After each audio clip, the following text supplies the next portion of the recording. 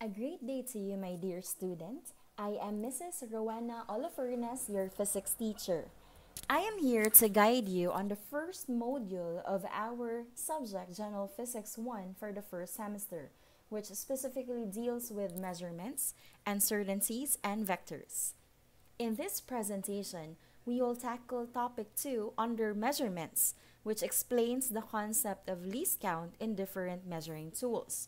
Do you know something about this topic? If not, no need for you to worry. I am here to teach you for you to fully understand this lesson. I will guide you all throughout, okay? Are you ready? Let's begin. We will start with a review. The lesson for review is about errors. Let's check if you can still remember. Question number 1. What do you call the instrument shown below? Letter A, ruler. B, vernier caliper. C, ammeter.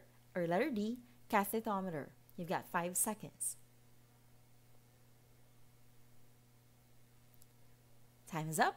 The right answer is letter B, vernier caliper. Good job. So that is the name of the measuring tool shown on the screen. Let's proceed to question number 2.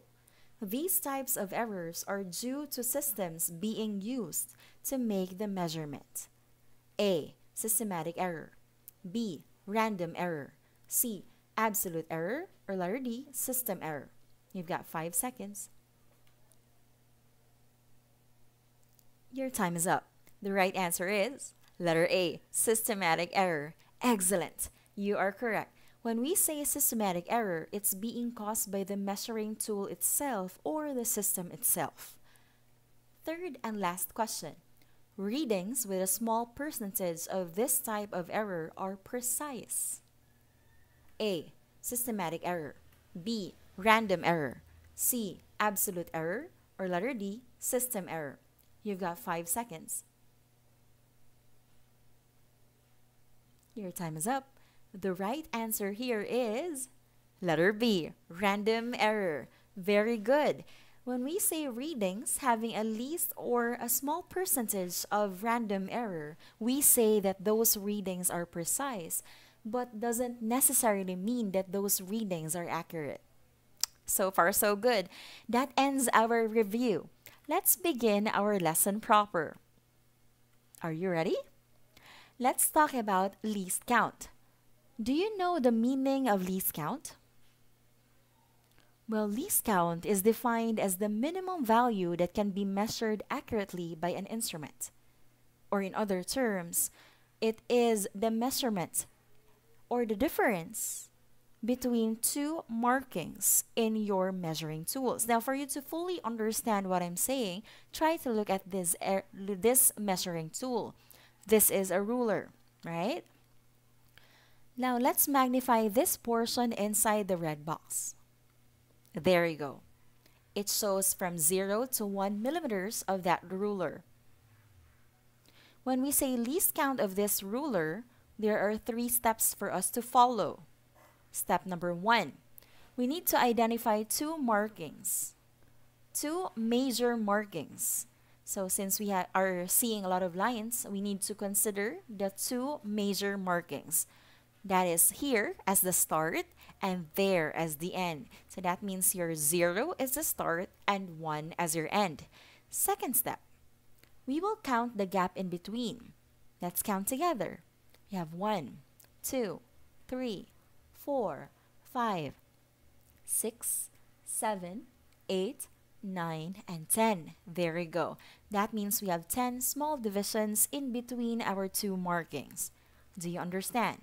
Were you able to follow?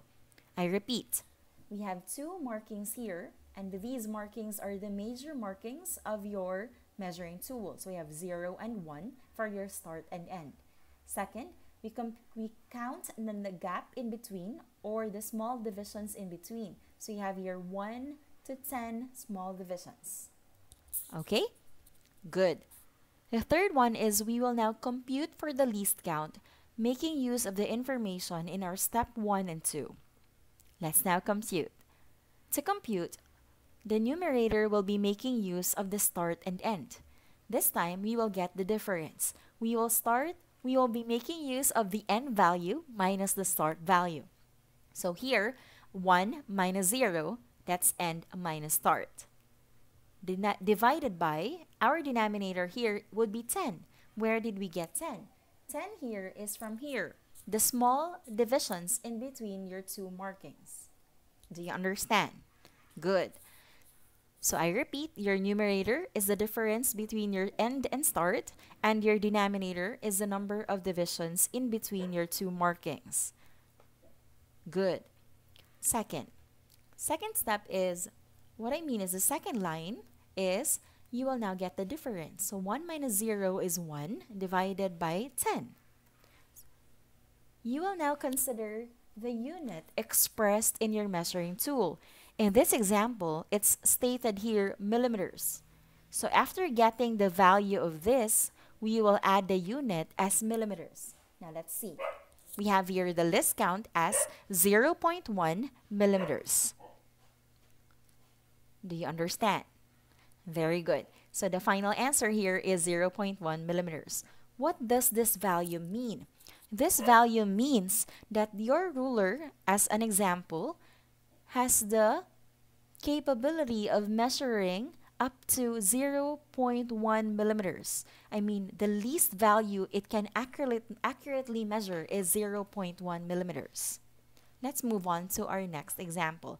But this time, this will be for practice. So you may get a paper and pen for you to compute for the least count. What is the least count of the instrument below? The instrument shown is a speedometer. You need to identify the start and the end. So there, your start is 40 and your end is 80. Are you following? Good. Now, by the way, in computing and calculating for the least count, or stating the start and the end, you can always start any point of your measuring tool. Say, for example, in this measuring tool, I can start from 120 and end at 200. Or I can start from 160 and end at 200.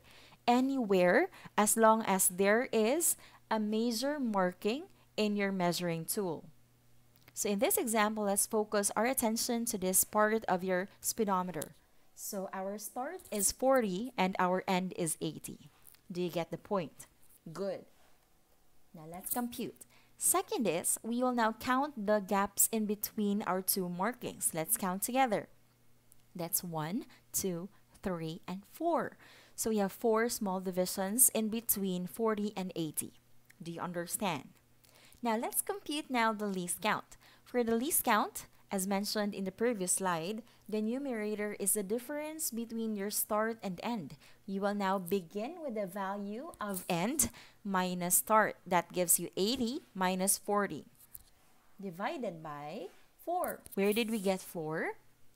Correct. That's from the number of small divisions.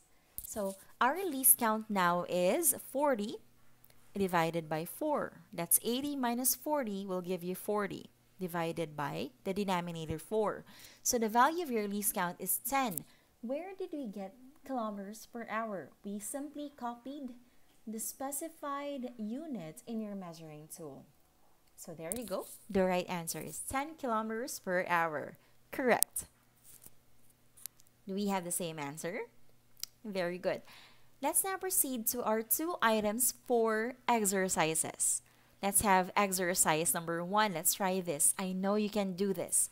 What is the least count of the instrument below? That is the magnified version of that part of your graduated cylinder. I'll give you 1 minute. Your 1 minute starts now.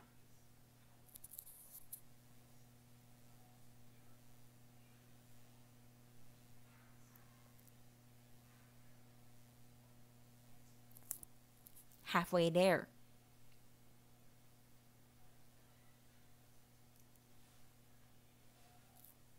Do not forget the steps. First is you identify the 2 markings. Second, you count the gaps in between. Are you almost done? Okay. Let's now check your answer. This is a graduated cylinder, and we are going to compute for the least count of this measuring tool. Least count is equal to 100 minus 50, because in this case, our start is 50 and our end is 100. Divided by the small divisions in between, you need to be careful in counting, because there are small and there are shorter and longer lines, but still the same. It's still part of the small divisions. 1, 2, 3, 4, 5, 6, 7, 8, 9, and 10. Therefore, your denominator is 10. Least count is 50 over 10. So the value is 5. For the ml, we copied here. That's milliliter. So that is our final answer. 5 ml for the least count, which means that this graduated cylinder can accurately measure every 5 ml. Very good. So that is the final answer. Keep it up. Let's proceed to the second item. What is the least count of the instrument below? This time, it's a thermometer. You have there the magnified version of that part of your thermometer. Your timer starts now.